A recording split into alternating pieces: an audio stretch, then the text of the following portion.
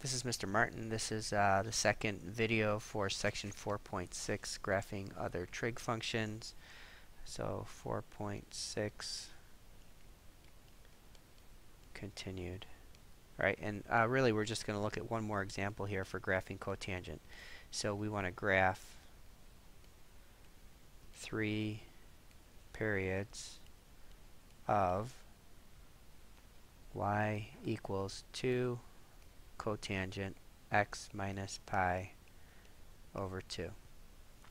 Alright, so just like always, let's find a, b, c, and d. So a is going to be 2. B is going to be the coefficient of our x term, so that's going to be 1.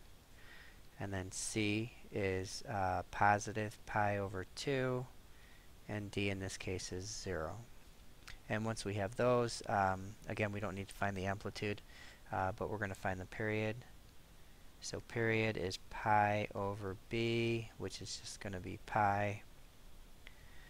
Phase shift is c over b, so that's pi over 2 divided by 1, which is pi over 2, so this is shifted to the right, pi over 2.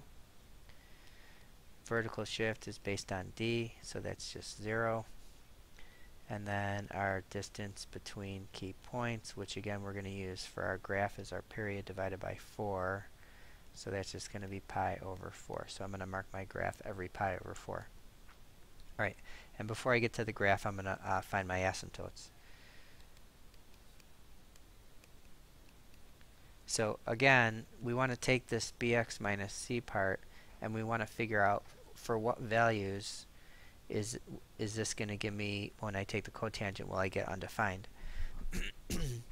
And we talked about anytime you're on the x-axis, you're going to get a value that's undefined. So what we want to do is I want to take my x minus pi over 2, and I'm going to set it equal to 0, because when this x value makes the whole thing 0, I'll be taking the cotangent of 0, which is undefined. So that means that when x is pi over 2, my function will be undefined. So I'm going to have an asymptote there. And I'm going to set my x minus pi over 2 equal to pi. Careful with your algebra here. I'm going to add pi over 2 to both sides. So 1 pi over 2 plus 2 pi over 2 is 3 pi over 2. So I'm going to have another asymptote at 3 pi over 2. So once I have my asymptotes, I can start to make my graph.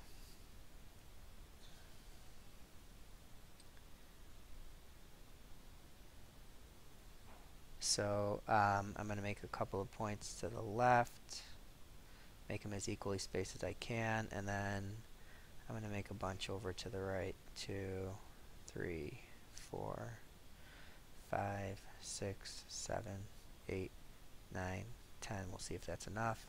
And again, my distance between key points was every pi over 4, so pi over 4, 2 pi over 4, which is pi over 2, 3 pi over 4, 4 pi over 4, which is pi, 5 pi over 4, 6 pi over 4, which is 3 pi over 2, and that should be enough there. So I've got asymptotes at pi over 2, so here's one of my asymptotes. And then I have another one at 3 pi over 2. And just like with tangent, if you did everything correctly so far, you're going to have 3 spots in between the asymptotes. And these are the 3 x coordinates that we want to plug into the function. So I've got x, I've got 2 cotangent x minus pi over 2. So I'm going to substitute in 3 pi over 4, pi, and 5 pi over 4. If you didn't get 3 spots in between your asymptotes, I would start over and figure out what you did wrong. So I've got 2 times the cotangent. 3 pi over 4 minus 2 pi over 4 is 1 pi over 4. I know the cotangent of pi over 4 is 1, so that's going to be 2. And then I have 2 cotangent pi minus pi over 2 is pi over 2. And I know at pi over 2, up at the top here, I've got 0, 1, and the cotangent is x over y, so that's going to be 0, so 2 times 0 is 0. And then I've got 2 times the cotangent. 5 pi over 4 minus 2 pi over 4 is 3 pi over 4, so 3 pi over 4.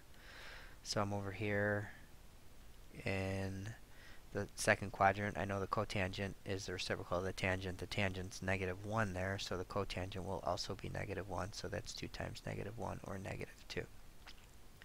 So I need to go up to 2, not drawing the scale, down to negative 2. So at 3 pi over 4 I'm at 2, at pi I'm at 0, and at 5 pi over 4 I'm at negative 2. And then again we draw a nice smooth curve that approaches our asymptotes.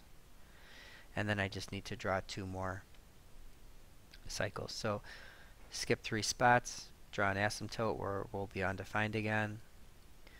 And then I'm at 2, 0, negative 2.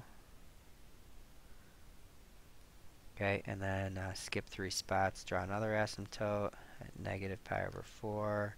So I'm going to be at 2, 0, negative 2, smooth curve, approach the asymptotes, don't cross or touch. So if you have questions, especially about calculating these values here, make sure you write those down so you don't forget to ask them the next time you see me in class.